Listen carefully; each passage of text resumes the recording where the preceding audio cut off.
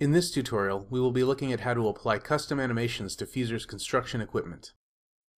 To create a custom equipment animation, first select and place the equipment you wish to animate.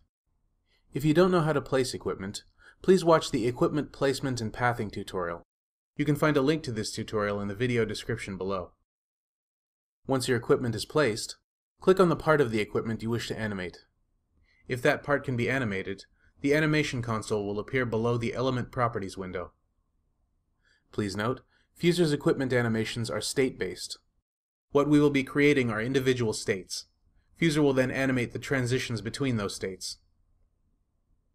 At the top of the animation console are the position controls. To manually change your equipment's animation position, click and drag on the Manual Position control. The Manual Position control will vary between a rotation arm and a slider depending on the selected part's animation type. To set your position to an exact value, input a degree or distance value into the New Value input box and press Enter. If you are unsure what values apply, the part's current position as well as its minimum and maximum range of motion are displayed above the input box. Continue this process for all the parts you wish to reposition until you have achieved the state you desire.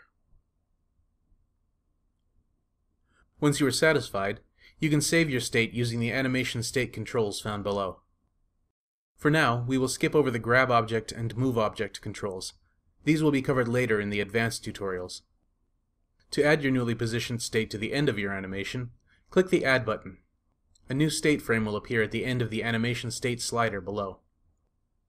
To insert your new state immediately after your currently selected state, click the Insert button. To update the position of a state, select it, change the animation position, and click the Update button.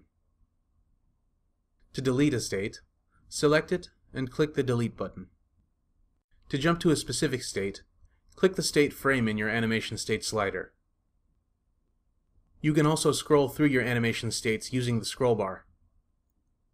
Once your sequence is set, you can review your animation by clicking the Play button at the bottom of the animation console or by right-clicking on your equipment. To reset your sequence back to your first frame, click Reset, or right-click your vehicle after the sequence is completed. To loop your animation, check the Loop checkbox. To change your loop animation speed, click the desired time multiplier radio button. Keep adding, modifying, and inserting animation states until you achieve your desired result.